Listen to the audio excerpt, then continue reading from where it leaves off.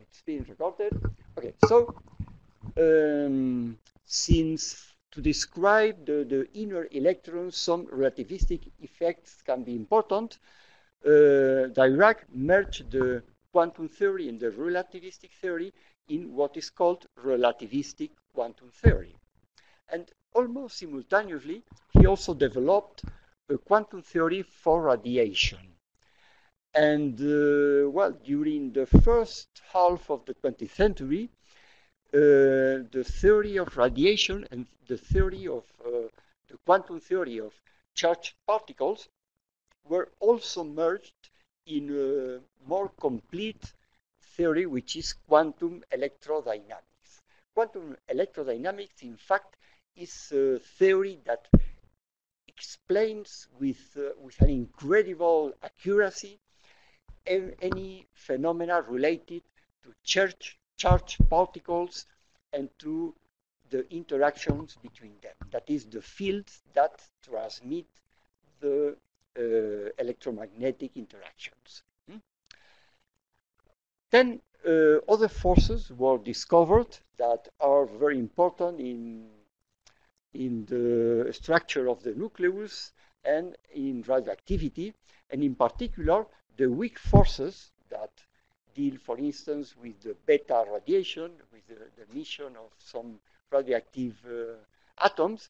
Then the weak interactions were also joined with the quantum electrodynamics, and a new theory, a new, more general theory that is called electroweak theory was developed that includes those two types of interactions.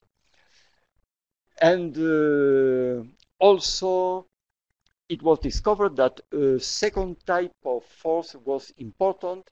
The strong force is the force that explains the stability of nuclei. For instance, the fact that nuclei contain positive charges, protons, that are in a very, very small volume. And so to compensate for the Coulombic repulsion, we need to introduce a new force, which is the strong force.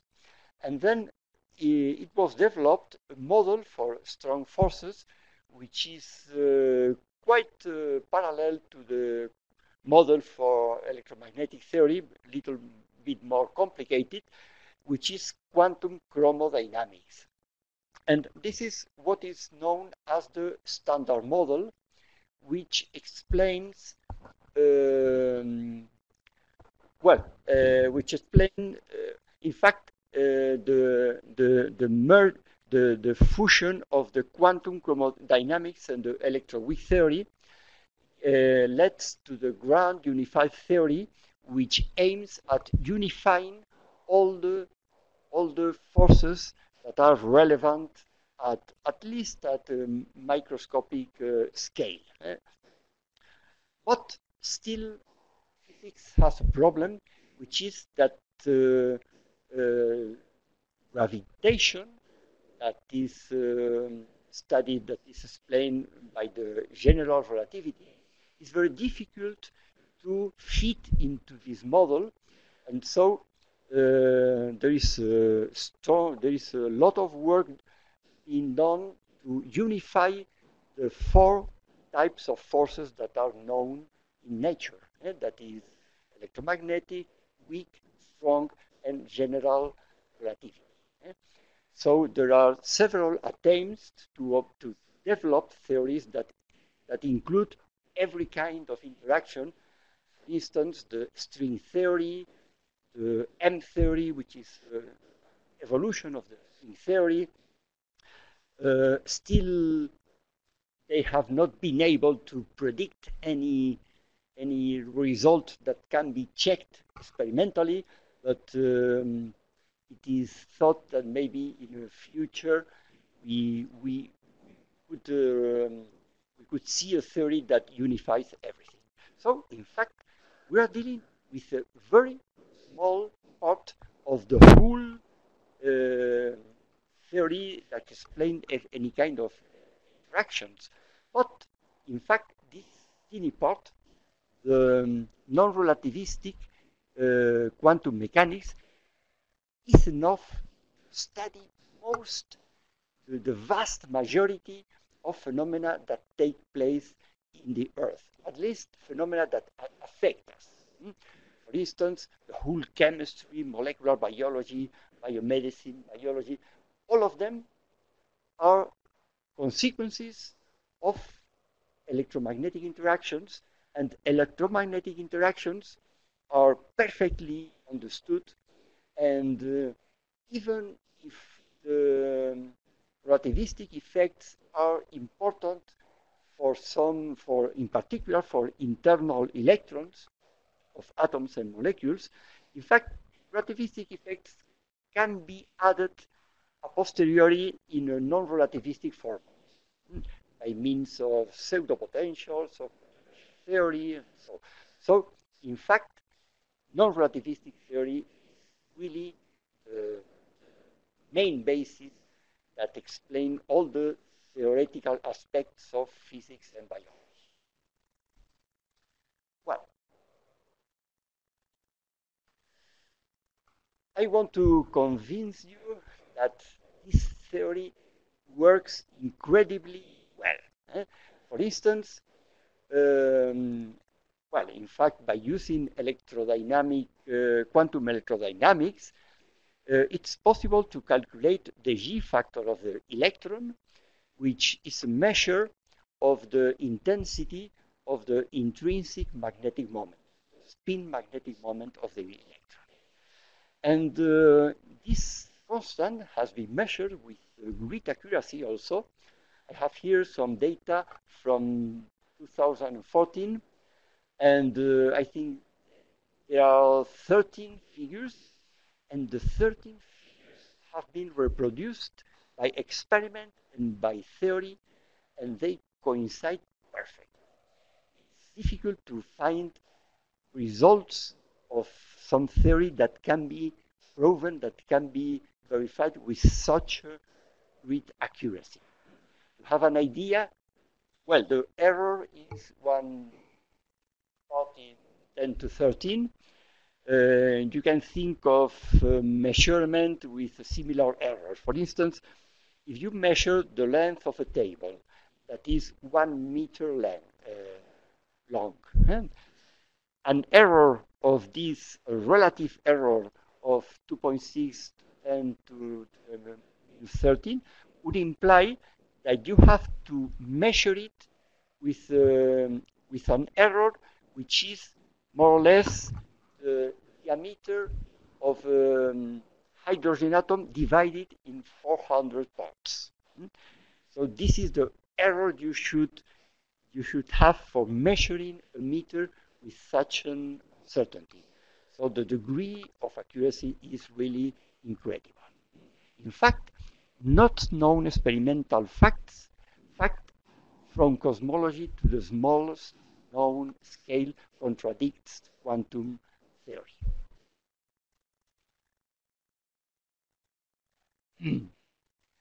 Well, the predictions of the theory have been very diverse there. For instance, antimatter was predicted by Dirac when he merged the quantum and the relativistic theories, and some years after it was discovered. The positron, the antiparticle of the electron, was discovered.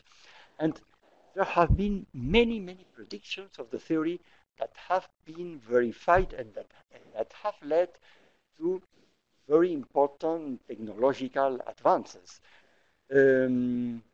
Well, here, for instance, I have also induced emission, was predicted by Einstein just in the beginning of the development of the quantum theory, and it was the basis of lasers. So,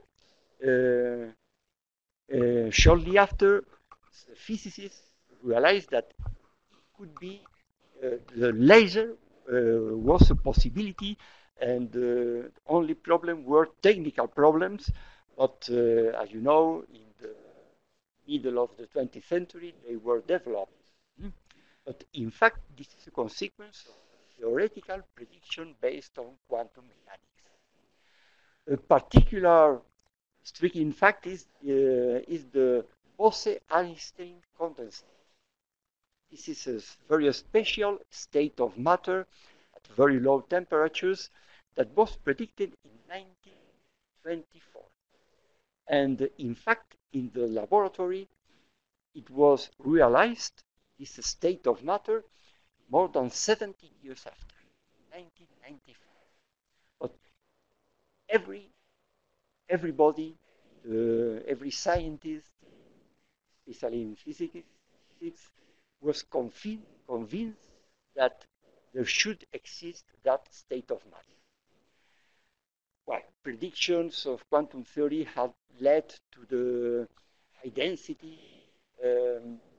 this and many, flash memory, many electronic devices that are very important nowadays.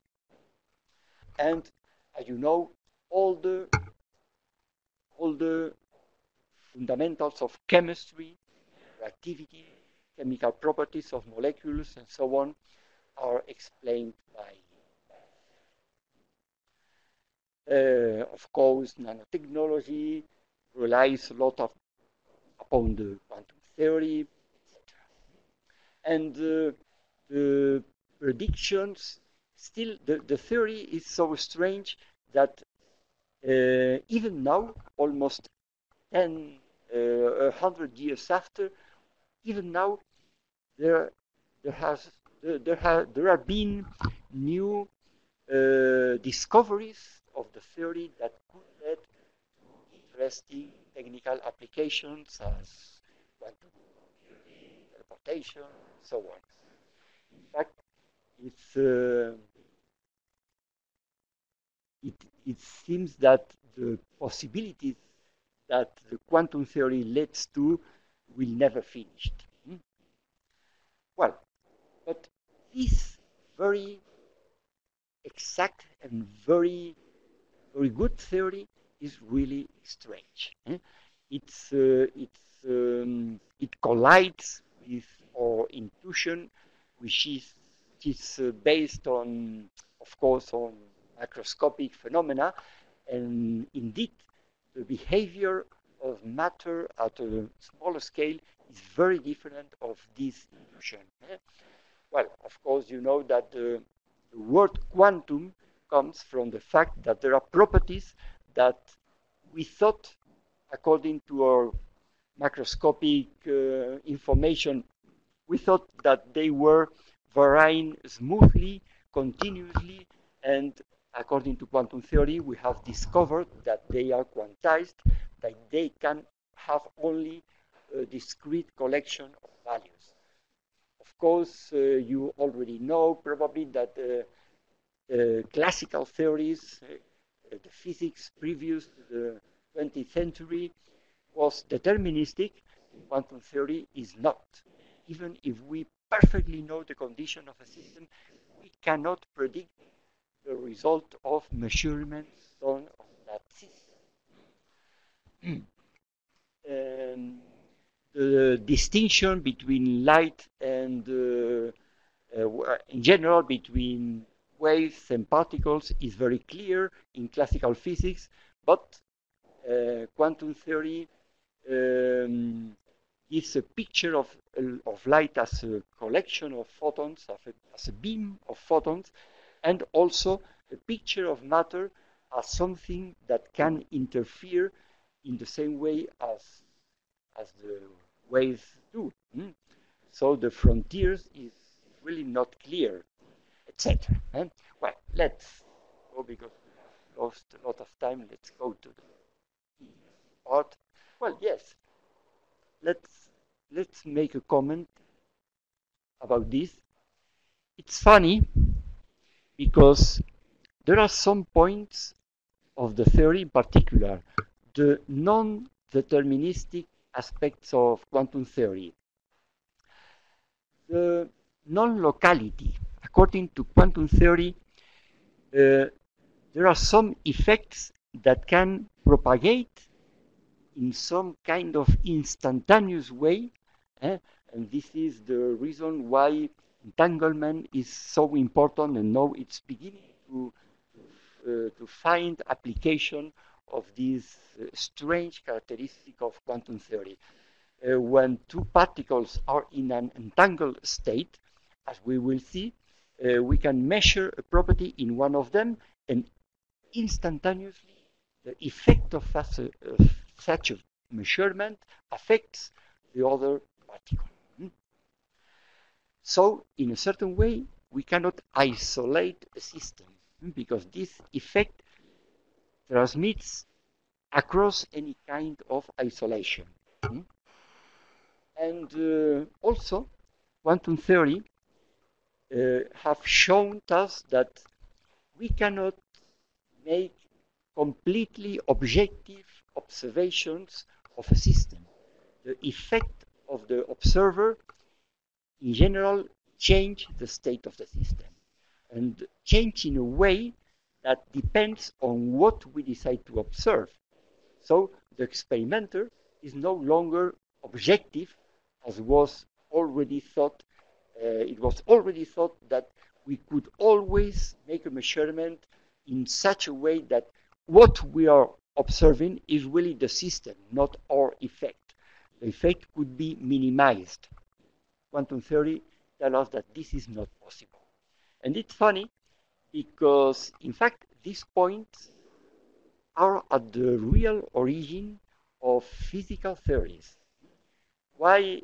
I don't know if it's true that Newton was inspired in the fall of an apple to develop his theory of gravity. But in fact, if he would see that the effect of the, say, the height of the apple, the time it takes to reach the floor and so on, if those parameters were not reproducible, he would not look for any theory to explain it. The idea that the phenomena in nature can be reproduced by mathematical laws is based on reproducibility, and also on the fact that we can isolate the system in order to simplify it by avoiding interactions with the rest of the universe. And quantum theory tells us that this is not exactly true as we will. Well, let's go on.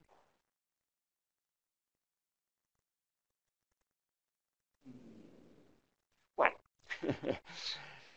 here I have some devastating quotes by Feynman. Feynman was one of the main developers of quantum electrodynamics, and he once said that he feels that nobody understands quantum theory. And also, another quote of the same scientist, the theory of quantum electrodynamics describes nature as absurd from the point of view of common sense, and it agrees fully with experiment. So I hope you accept nature as she is, absurd.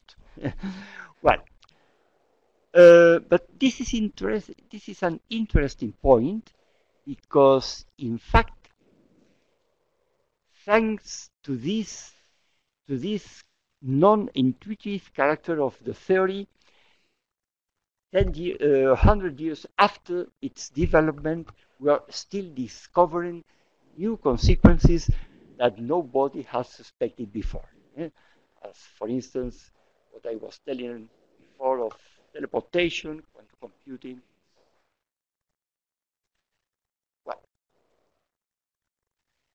Well, let's enter to the main question. Some comments about the bibliography. For me, one of the best books, of the most pedagogical books of quantum mechanics, is the book of Cohen-Tanucci. There is a French version and an English version, and I consider from books I know, maybe this is the best one. Another book that is interesting is a book by two Spanish, Galindo and Pascual, from Madrid and from Barcelona. And this book is interesting because it's very rigorous from a mathematical point of view. And from the beginning, it starts with a formalism of what we call the density operator or density matrix formalism that allows to treat any kind of quantum system, even if we do not know the wave function of the system. In real cases, sometimes we have not enough information about the system to say, well, this system is described by this wave function. And even for those cases, there is a quantum formalism that allows to deal with the incomplete information we have. That is the problem of mixed states. We will introduce it here in order to make a more general introduction of the one you have probably seen in the chemistry graduate courses. And so this, in some aspect, I will follow this book. Valentine is an interesting book for the questions of interpretation of the theory. I like the questions of the more philosophical questions of quantum chemistry are really interesting, and in the Valentine book they are very well described. Well, and Sakurai, Messiah are classical books that are also good. And Balian is a book of statistical mechanics that starts from this formalism that I have that you know, the density operator, which is the most general formalism to treat statistical thermodynamics in a quantum framework. And finally, I have some notes that I wrote many years ago that unfortunately they are in Spanish, but they can be also useful to complement this presentation. The presentation and my notebooks are all in the Moodle. Well,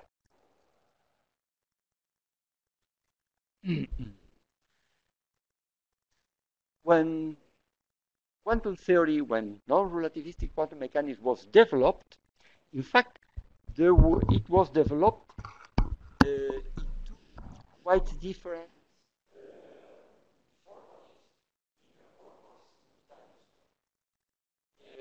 one side,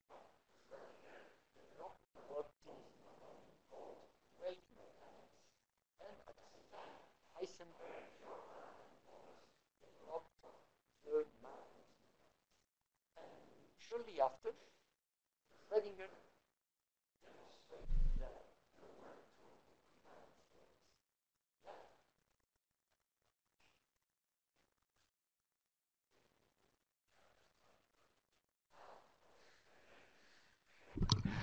okay, I have to put the microphone just in my mouth.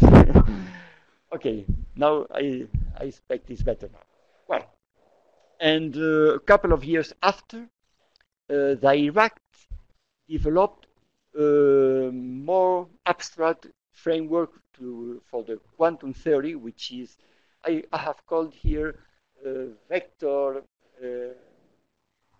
Well,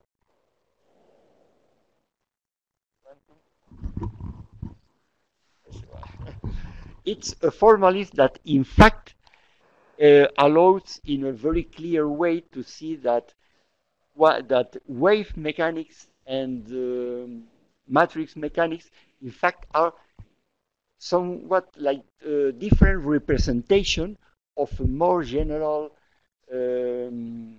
framework, which is vector mechanics, and is what we introduce here.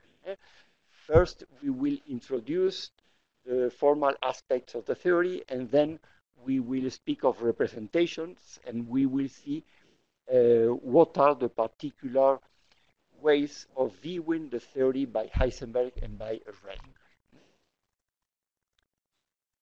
Well, so let's start with the postulates.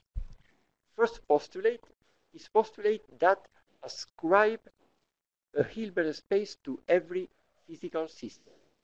and a unitary ray to every state of that system.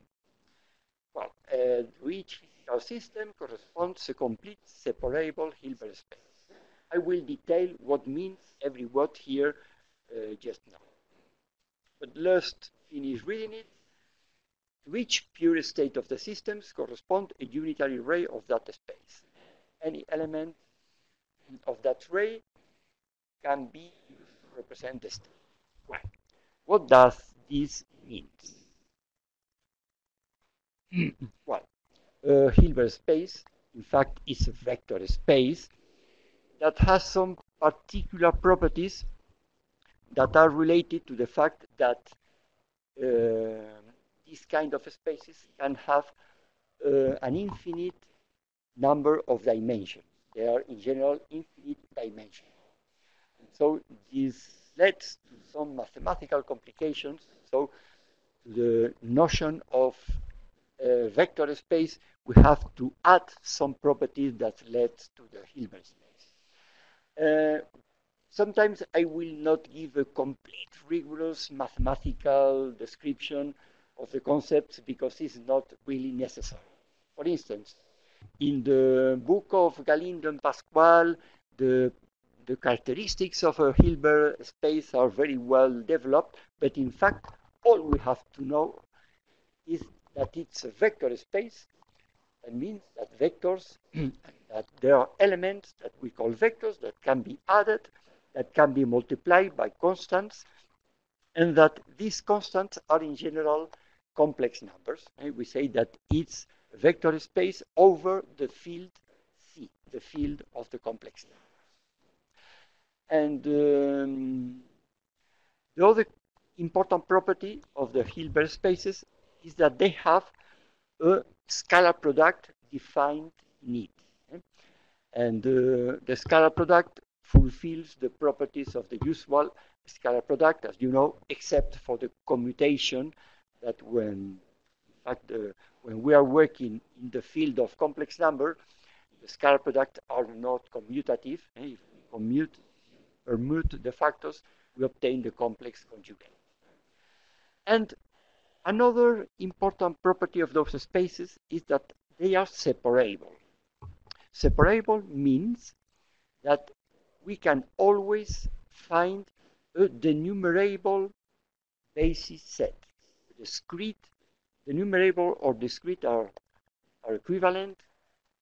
The numerable or discrete basis set. That means that any vector can be written as a linear combination of a basis set that can be infinite but denumerable. In quantum mechanics, let me see. Well, of course, the numerable means that we can order them according to natural numbers, for instance, to integer numbers.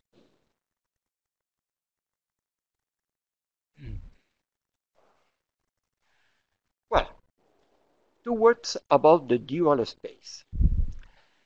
When we found a scalar product, so it's a shame that I cannot use the pointer. I expect for the next day everything works better, but now I can use the pointer. I hope you can follow me more or less. Well, I have said that in Hilbert spaces we must have defined a scalar product. A scalar product is an application that to every pair of vectors assigns a complex number. But this scalar product can be viewed also as an application, a type of application that to every vector assigns a number. For instance, a complex number.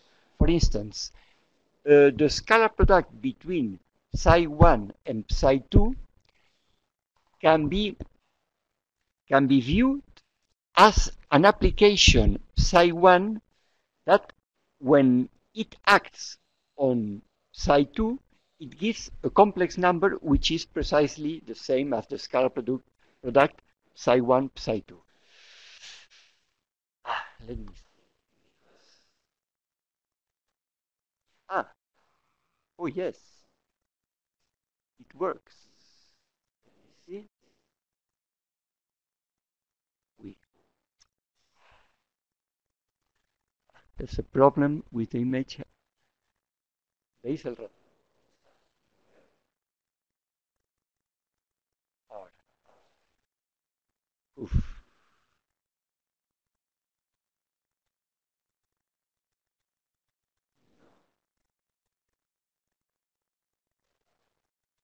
Well, so okay.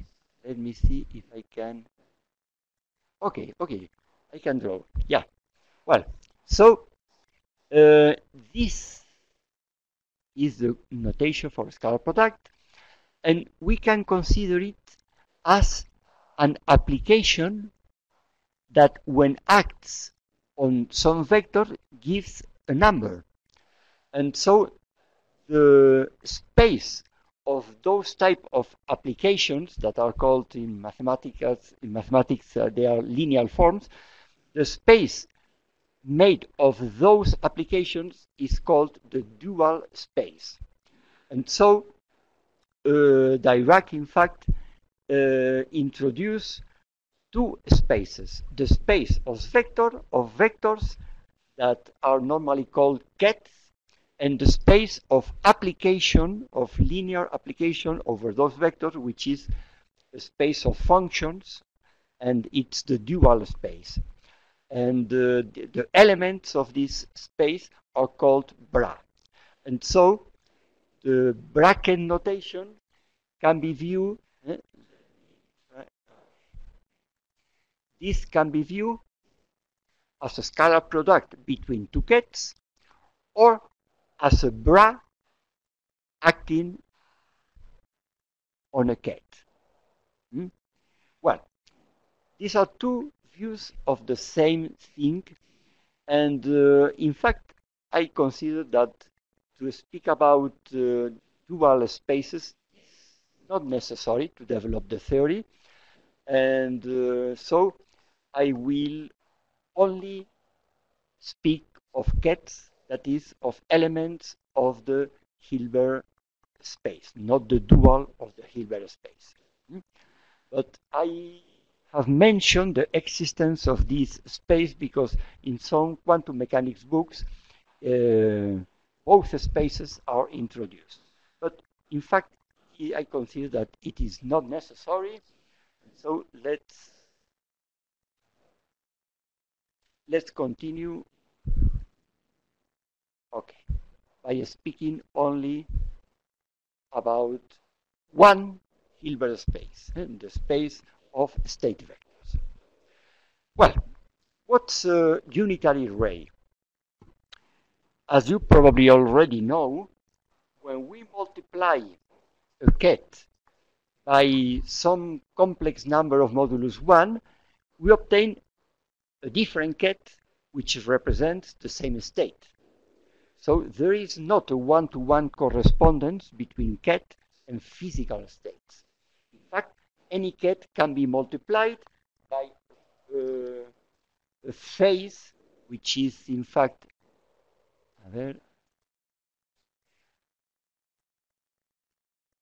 okay, this phase is nothing but a complex number of modulus 1, and so the collection of one ket and all the other kets that are related with it by multiplying by a phase is what we call a unitary ray.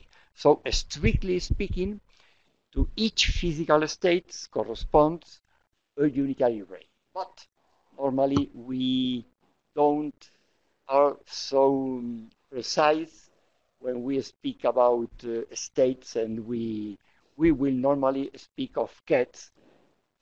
Of course, understood that the ket can be multiplied without by a phase factor without changing its physical meaning. See, okay, what's a pure state? Pure states are represented by kets. A pure state is a state in which we have the maximum degree of information about the system. This is a question which is not easy to specify in quantum mechanics because, as you already know, in quantum mechanics we can have a state in which some properties are very well defined and some properties are not.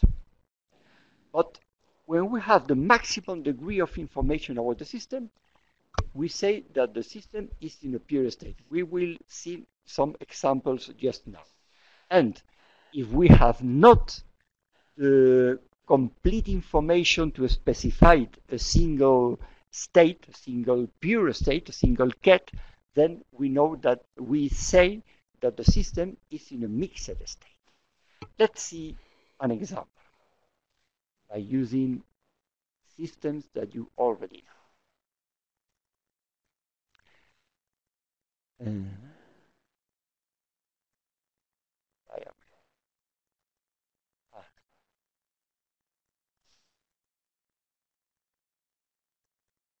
Okay, for instance, let's consider a hydrogen atom.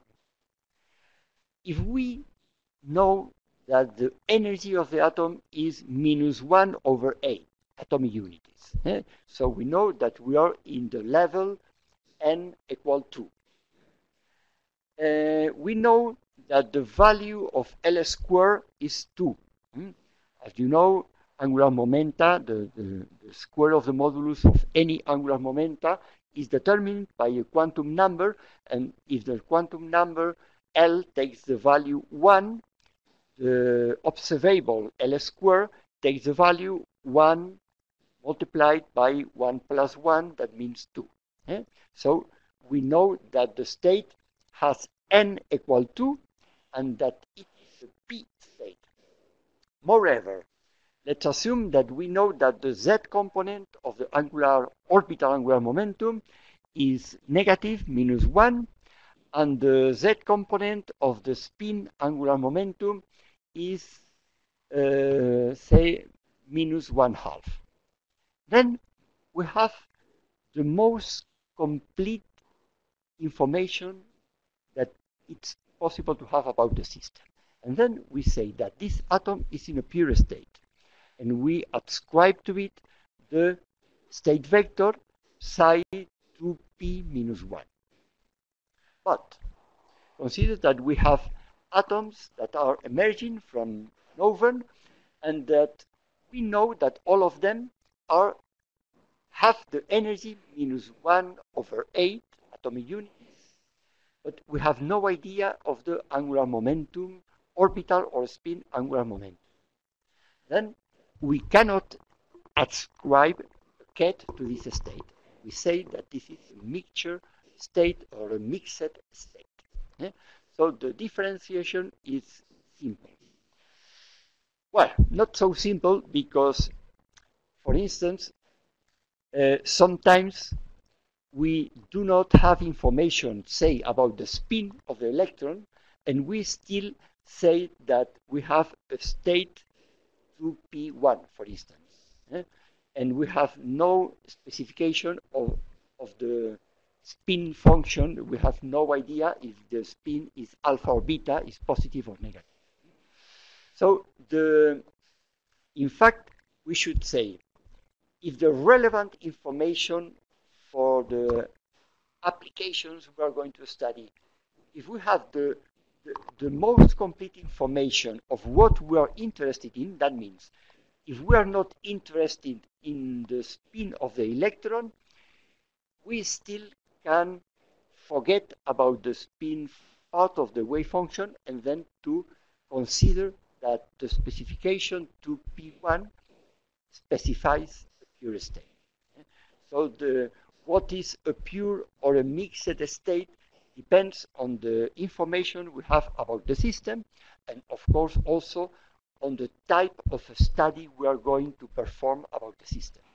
In fact, for instance, in an atom, not in the hydrogen atom because the nucleus is a proton, but in more complicated atoms, the state of the nucleus can also change very high energy. And so to have a complete description of the atom, we should have also information about the state inside the nucleus. But in chemistry, for instance, this is completely irrelevant. So in chemistry, we will also always consider that if we have information about the electronic structure and the motion of the nuclei, the system is in pure state. Well, we will go back to this idea in many examples. Well, basis set, of course, you know what it is. It's a set of vectors such that any other vector of the space can be put as a linear combination of the state vectors. In quantum mechanics, we sometimes use basis sets that have a discrete part and a continuous part, as is here. I don't know. Do you see the pointer when I move it across the screen? Now, can you see a hand? Just no. Oh.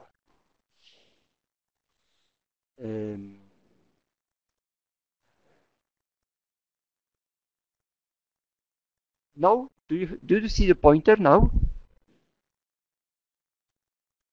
No. Well, let's go back.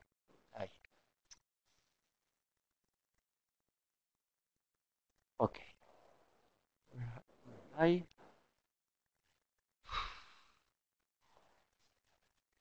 All right. So, okay. Here we have an example of a basis set having a discrete part and a continuous part. You know that the, well, if you don't know, I'll tell you now that the set of all eigenstates, eigenvectors of any quantum operator, the operator associated to any property of a system, are a complete set, can be used as a basis set. But sometimes those basis sets have a continuous part and a discrete part. For instance, for a hydrogen atom, the bound states, the states with negative energy, form a discrete set. But the states with positive energy are a continuous set of states. In fact, they are not, they represent collision states rather than atoms. When we speak of an atom, we think of some stable system, and for stable hydrogen atoms, the energy is quantized, discrete. But for the collision of an electron and a proton, the energy is not quantized. And so, to have a complete set, in fact, we should have to use the states of the discrete, the vectors for the discrete states and the vectors for the continuous states. Well, but as the Hilbert space are separable, we can always choose discrete basis sets as the one I have put at the beginning of the slide. Closed point. For instance, in the Hilbert space of the hydrogen atom, we could use the basis set of the eigenstates of the Hamiltonian of a three-dimensional harmonic oscillator.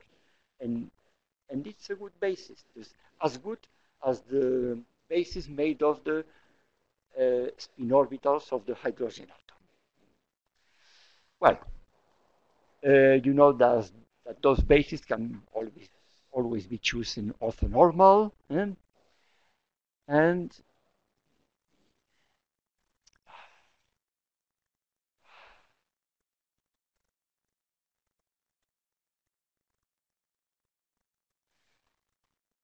And you already know that it's very easy, if we use an orthonormal basis set, to obtain the component of some vector. If we have a state vector psi, we multiply from the left side by one basis vector, and what we obtain is the component of that vector along that axis, that basis set, which is quite similar as the way we use to obtain components of a vector in a 2 or 3 dimensional physical space. Well, let's speak about measurements. We say that in a pure state, we have to know the maximum degree of information about the system. And this information is obtained through measurements. Measurements can be of many types. I mean, for instance, to measure the position of a particle, we can let the particle go to a screen and see which is the signal that the particle has made on a detecting screen. But in this measurement, of course, the state of the particle after the measurement is completely unknown. If we have an electron that collides to the screen, it leaves some mark, but afterwards the electron is lost across the structure of the matter of the screen. So it's interesting to speak of ideal measurements. That is, measurements that make the least possible disturbance of the state of the system. For instance, we could measure a position of a particle, but having a screen with a small hole, and then making a beam of particles to collide against the screen, and so the particles that go through this hole have at least two of the coordinates very well determined. And here I have an example of a system of measuring the momentum of a particle by letting it go through a region, which is in blue, in which we have a magnetic field that makes the particle follow a circular trajectory, and it's easy to see that the radius of the trajectory is related to the speed of the particle. So these are methods of measurement properties that make a least possible disturbance of the state of the system. That's what we need to know which is the state of the system, because in quantum mechanics we speak a lot about state vectors or wave functions, but how do we know that the state vector is this one or the other? This is a question that we will discuss in the shortly. Well,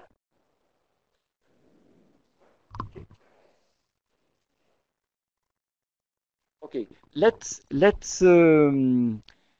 make a break, a 10 minutes break, and I will try to improve the system of presentation because it's really awful. We will continue in 10 minutes. I stop recording. A ver. Stop, que está al final.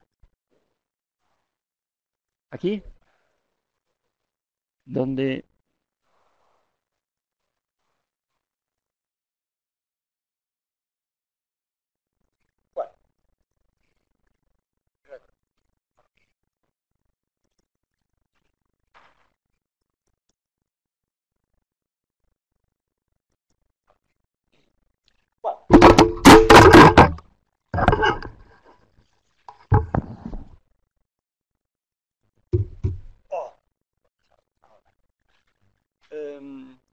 Let's see, sound is okay, it seems to be. Well, let's say a couple of words about compatibility between observations. That's a very important question in quantum mechanics. In order to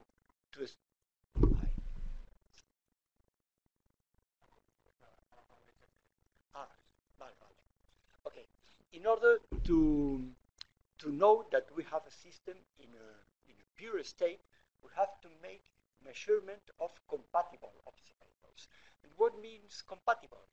The idea of compatibility is that if we measure one property and then a second property, if these two properties, if these two observables are compatible, the second measurement does not destroy the information previously obtained from the first measurement. And so information is accumulated. That is the idea of compatibility. Of course, it's understood that we are making ideal measurements. If the measurement is not ideal, any information can be lost even for compatible observables. But for instance, if we measure the energy of a hydrogen atom and then we measure the square of the modulus of the orbital angular momentum, since these two observables are compatible, after the measurement of the angular momentum, we still know that the value previously obtained for the energy has not been changed by the measurement. And the problem is that in quantum mechanics, there are couples of properties which are not compatible, as you know, for instance, position and momentum of a particle. This is a quite prototypical example. If we have, for instance, if we have the ground state of a harmonic oscillator, for instance, we know that the wave function is a Gaussian function which has this shape. If we now measure the position of the particle, the function changes to a function which is very concentrated on the position we have obtained. That is, if we have obtained the result x1, the position is almost a Dirac delta, a very narrow function that is centered upon this point. In fact, this is not normalized. This should be quite higher because the area should be the same as the previous function, but the idea is that now we have a wave function that is non-vanishing only on a small region about x1. And the width of that region is the uncertainty in the measurement. Now we make a second measurement, say, of the momentum, of the speed of the particle. And then if we have a very well-determined momentum, we have a wave function which is approximately a plane wave. Well, in fact, it's a complex function which is e to minus ikx. But the real and imaginary parts of this function are sinus and cosinus functions that spread about the whole x-axis. So this measurement has made us lose the information previously obtained about the position. It's impossible to have a state vector or a wave function in which we have at the same time the function very concentrated on a point, that means very well-defined position, and at the same time with a very well-defined momentum, which implies that the function is spread about a large part of the x-axis. By the way, I am using the words state vector and wave function in interchangeable, well, as synonymous, but in fact, as we will see, they are not. But for the moment, we will use them as equivalent concepts. Well, let's go back. Yeah. So To prepare a pure state, we have to measure a complete set of commuting or compatible observables. In Spanish, CCOC, in English, CSCO. That means that we have to choose enough compatible observables such that after measuring all of them, we always specify univocally the state of the system. For instance, in a hydrogen atom, the Hamiltonian is not a complete set because by measuring the energy, we have not enough information to specify a single state vector. But if we measure the Hamiltonian L square and LZ, then we have the complete information if we are not interested in a spin. So we would say this specifies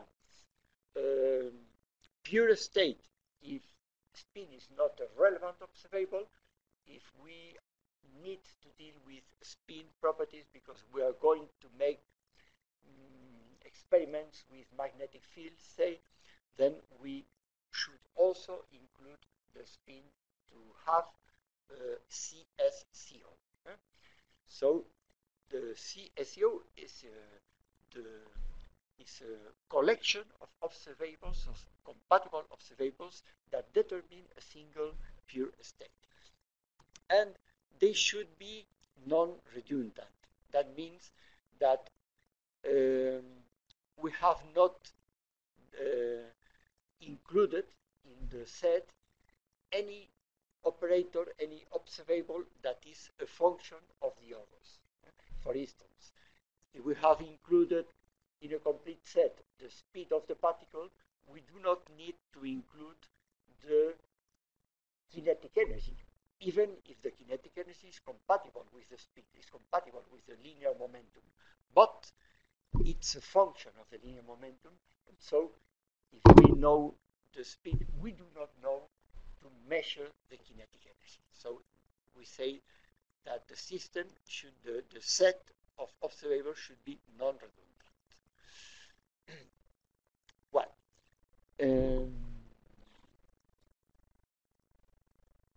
let's go on because these are questions that are not very relevant.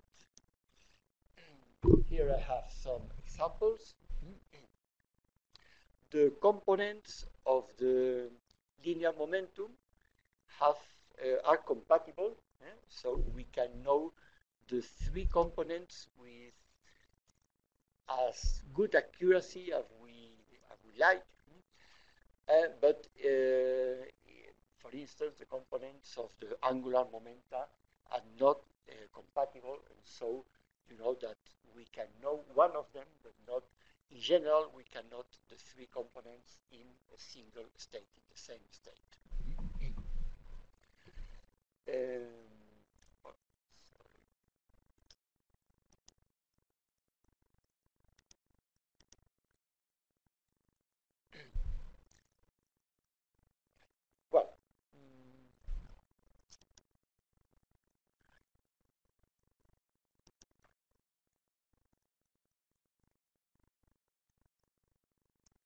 Well, so in order to specify a state, a pure state, we have to measure compatible observables.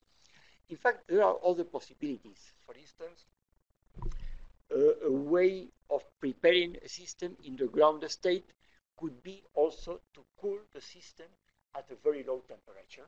And so we take out the maximum degree of energy from the system, and at the end we have a system which is in a known pure state.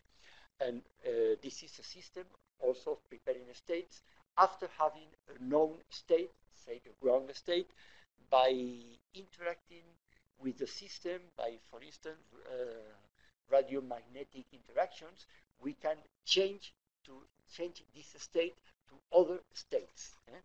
That's what is done, for instance, in nuclear magnetic experiments. A sequence of pulses can change a given initial state to several other possible states.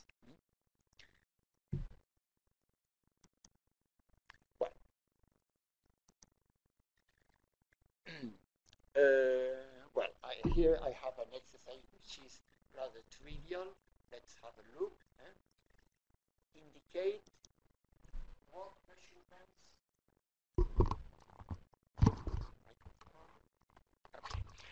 Indicate what measurements should we make to prepare a hydrogen atom in the pure states corresponding to the following state vectors.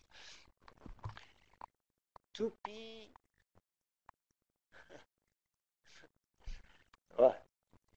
The quality is so bad that I cannot read. I think it's 2p1 or 2p minus 1. Well, we have already seen that the specification of the state 2p minus 1, the 2 means that we know the energy, the p knows that we know L squared, and the minus 1 means that we know the z component of the orbital angular momentum. And so these are the three properties that we should measure in order to prepare the atom in this state. I think the next one is 2p0. Well, not sure. I hope it is. Well, that's the same question. It seems rather, maybe it's 2pz. 2pz, in fact, is the same as 2p0. So again, the same three properties are enough to specify that state. And I think the last one, okay, the last one is 2p, no, 2px. Okay, that's more interesting. 2px. Probably you know from your background of quantum chemistry that 2px is not an eigenstate of Lz. In fact, it's a linear combination of 2p1 and 2p minus 1. And so, in a 2px state, we have no information about Lz. But again, this is a pure state. Whenever we know the state vector, we have a pure state. What happens is that sometimes it's not easy to see what is the information that determines a pure state. For instance, what should be measured in order to say that our atom is in a 2px state? One idea is to think about the 2pz. The 2pz state is the same as the 2p0. So if we measure Lz and we select, well, I have a slide before that I've gone through it very quickly. Let me go back. Yeah, I forget to discuss this. Probably you already know.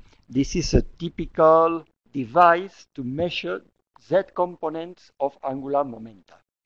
For instance, the spin z component of the electron can be measured by making a beam of electrons pass through an inhomogeneous magnetic field, and then the electrons with positive and negative z component.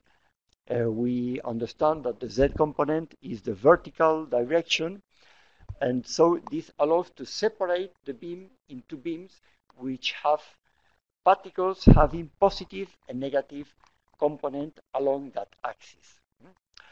And this can be used to measure any kind, in fact, of angular momentum, because, well, any kind of angular momentum that has associated some angular magnetic moment. But that is the case of the orbital angular momentum of the electrons. And so this could be used to measure the z component also of the angular momentum of a hydrogen atom. Okay? But what about 2px. Well, in fact, we normally choose as a complete set of observable Hamiltonian L square and Lz. And that's because in polar coordinates, the z component has a particularly simple form.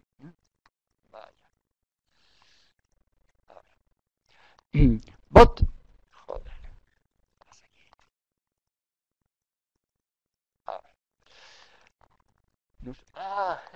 sorry,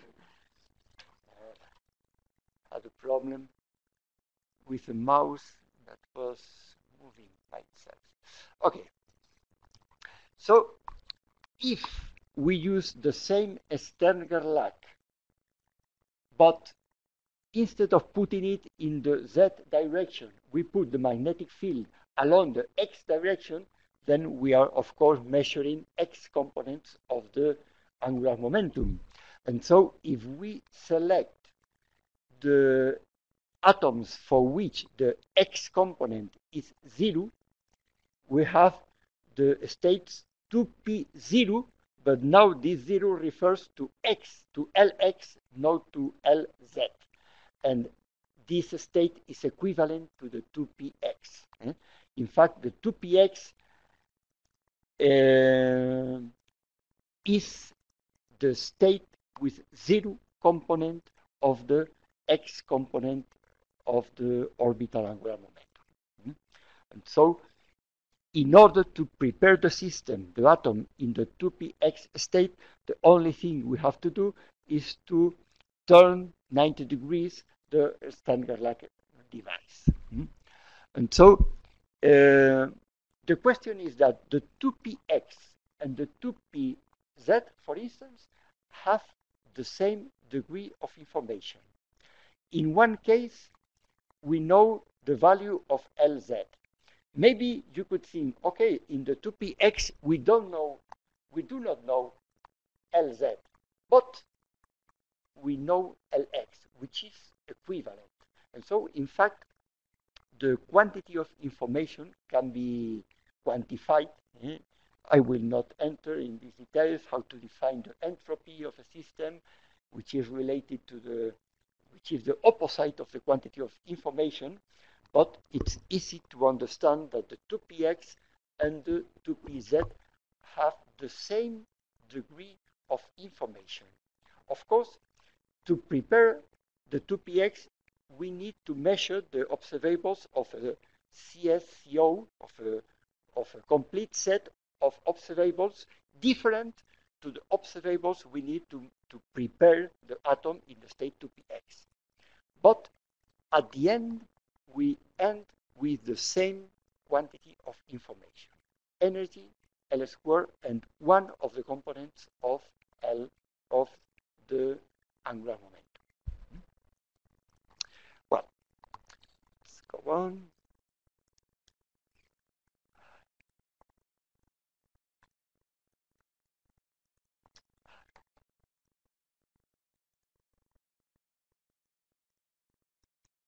Okay. Well, you know that what's a linear operator is an operator that when applied to a linear combination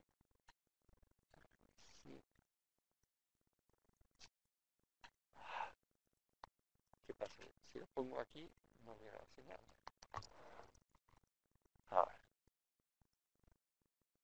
Okay. Linearity, you already know what it is. Let's speak of other important properties of operators in quantum mechanics. Operators are self-adjoint. Let me see, there's a question. But aren't yeah. Okay, let's insist because this is an important concept. For a given system, we can have many complete set of compatible observables. And of course, depending, well, with one complete set of compatible observables, we can prepare a complete collection of states. That is, well, more strictly speaking, a basis set of states. Yeah?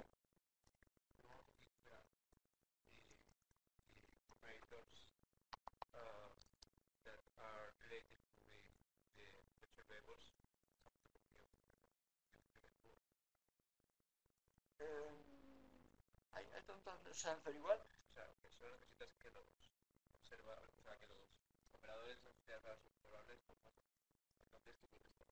Sí, pero yeah.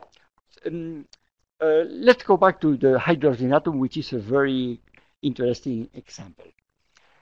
By measuring Hamiltonian, L squared, and Lz, let's assume that we are not interested in spin, so we forget about spin. With these three properties, we have enough to prepare pure state, as long as we are not interested in spin properties. And so we can prepare a complete set, a basis set, which is the psi n Lm states, the typical hydrogen atoms. But by measuring these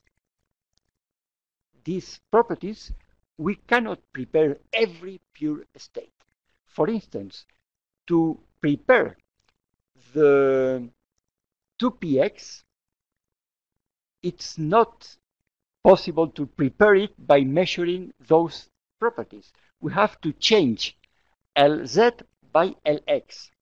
So we have to use a different complete set of compatible observables. So the set we have to use depends on the state we want to obtain.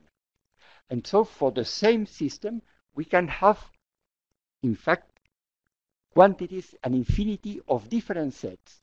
And an interesting question is what observables we have to measure in order to prepare a given state. For instance, let's consider a state vector, which is a linear combination of the 2s and 2pz.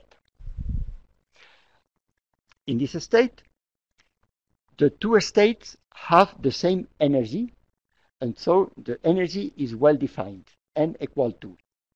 But L squared is not well defined because we have a state which is a linear combination of an eigenstate, an S state in which the angular momentum is 0, and a state with L equal 1, which is a non-zero angular momentum. We can, well, if in the next class I can write, because today I cannot, I will write you formally. Formally, we can build operators that have those that allow us to prepare that specific state. But probably it's very complicated to find a real device, a real measurement device, in order to perform such measurements. So to prepare any state of the Hilbert space, there should be some complete set of commuting observables. But in general, it's not a trivial question to find what we have to measure in order to prepare that state. And one CSCO and other CSCO can be incompatible between themselves. For instance, as you have said, Asier, the observable Lx is not compatible with the observable Lz, but they belong to different CSCOs. So don't matter. Don't be worried about this. The only condition is that within a complete set, the observables have to be compatible. Of course, we can have other sets with observables that are not compatible with the observables of a given one. So only within the set the observables must be compatible.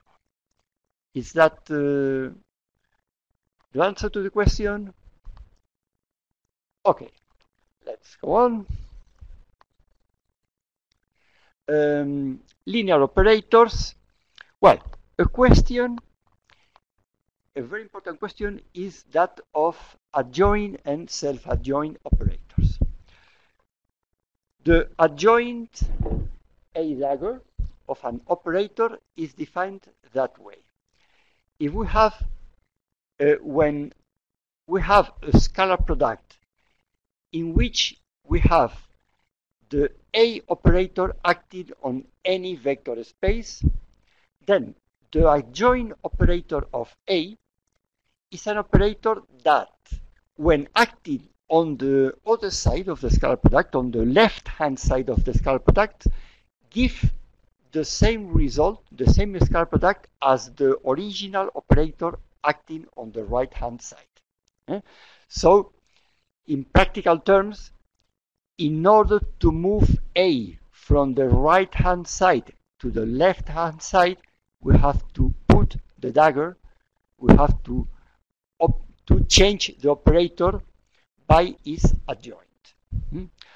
And we say that an operator is self-adjoint, that the effect on the right-hand side and on the left-hand side is the same.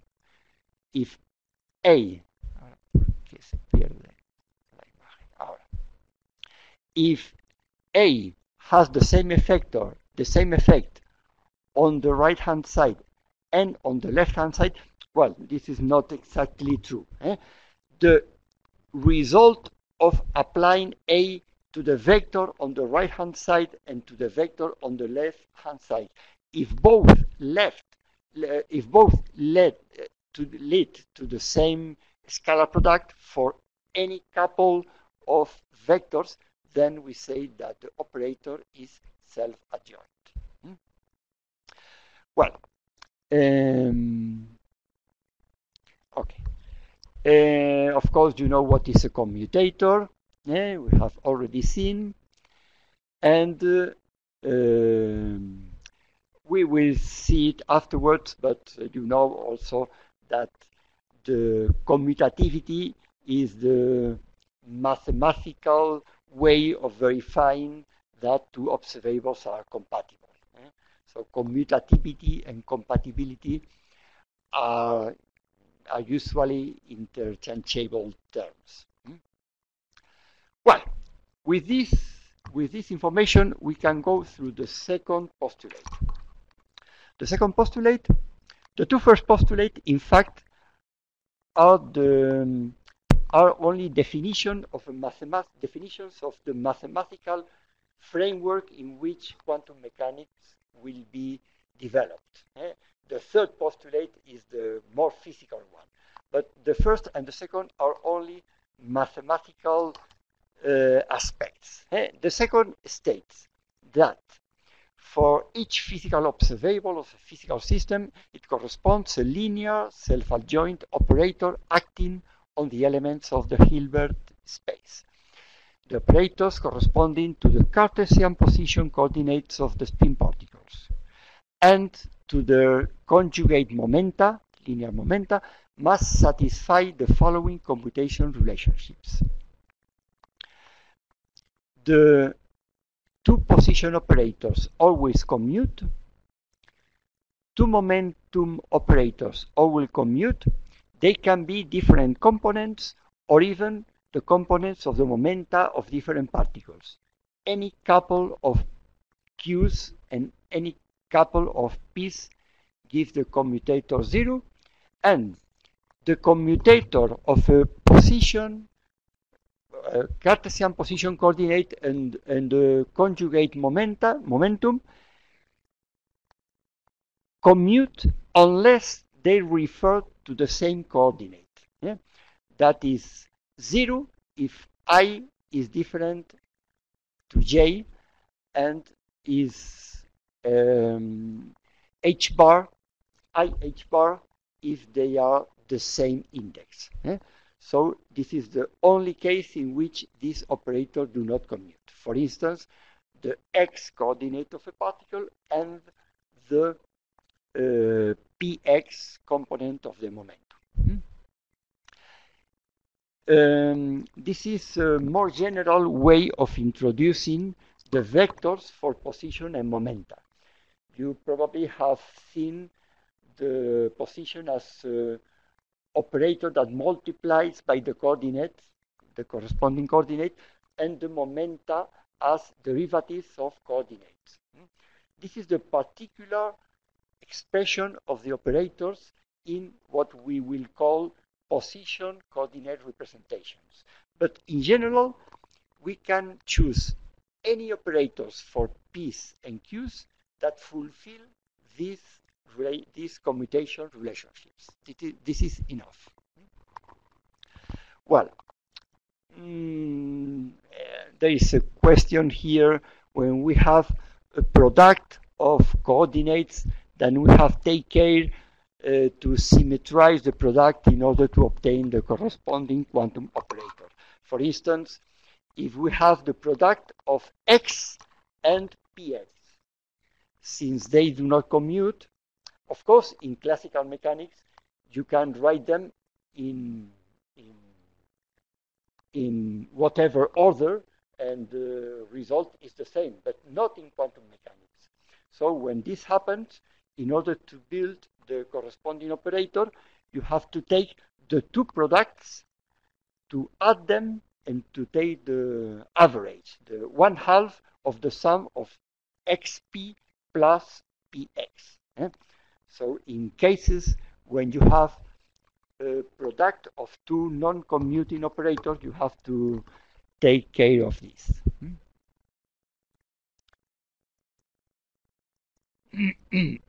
Well, I have here typical examples you already know about properties. Well, in fact, I have not read the complete statement of the postulate. For operators that are not coordinates or momenta, the idea is that you take the classical expression, write it in terms of position and momenta, and then use the substitution by the corresponding operators for x and for p, for coordinates and for momenta. We have here an example. The angular momentum can be put in terms of position and momenta coordinates, and it's straightforward to obtain the corresponding expression of the quantum operators. This is the example I have just told you about an operator which is a product of a coordinate and a momentum. Then the operator should be this one. And for observables that do not depend on the classical coordinates and momenta, we have to invent in a certain way operators that lead to the physical properties that have made us discover these observables. Well, in particular, this is only relevant for a spin. There are experiments of the Stern-Gerlach experiment that has shown that particles have an intrinsic magnetic moment, which is the spin, and the operators corresponding to the spin components are built in such a way that the eigenvalues of those operators correspond to the results that are obtained when measuring the spin. So for operators with no classical analog, the special expression has to be obtained in order to reproduce the experimental facts that have shown the existence of those properties. Cuando sea la hora, bueno, vale, pues, okay, well, here I have an exercise that some points you have already checked them, some properties of commutators. I think you have already seen them in the first part of the course. I have collected them here, but you can try to show some of them in order to practice a little, and then the next day we will discuss it a little bit. Since this part of the subject has an exam, I will not put you a lot of homework, but there are some exercises that I think it's interesting to try to do it, and if you have any problem, we can discuss it here afterwards. Sometimes I will give you some short exercises to do as homework, but it will be only in certain special cases. But even if you, well, try have a look and try to verify this. For instance, to verify that here that the commutator of Lx and Ly is AH bar Lz. You do not need to use a specific representation of the operators. By only using the postulate and the previous relationships we have here, it should be enough. Normally in quantum chemistry book, in order to prove this, you use that you put the operator Lz, for instance, in terms of position and linear momenta, and since linear momenta are derivatives with respect to coordinates, you can make the derivatives and obtain this result. Since we have not introduced until now the specific representations of state vectors, you should be able to prove this by using only the definition, the commutation relationships given in the second postulate. Try to do it, and we will discuss it next day. Thank you very much. Okay, class. Meeting. Well, if you have any question before leaving. Okay. El stop